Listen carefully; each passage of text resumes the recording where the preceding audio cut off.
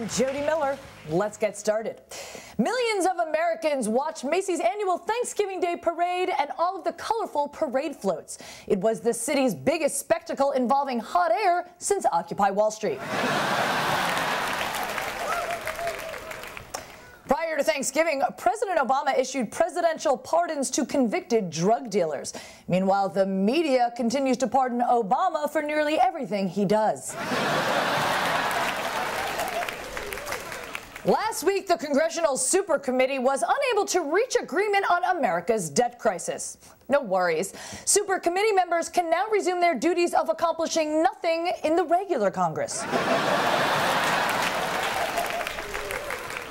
All the major Republican candidates debated last week in Washington, D.C. And John Huntsman was also there. Benetton has published a photoshopped ad of President Obama kissing Hugo Chavez on the mouth. But we here at NewsBusted aren't so sure that the picture is photoshopped. President Obama's close friend and real estate partner, Tony Rezko, was just sentenced to over 10 years in prison. And as the liberal media reported it, look over there, some old lady got punched while trying to buy a toaster.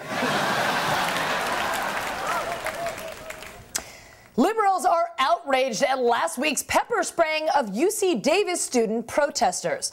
Hey, protesters, it might have been worse. Instead of pepper spray, it could have been deodorant.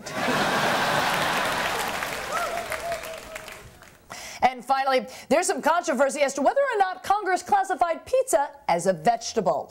Nonetheless, Vice President Biden is now officially classified as a pizza.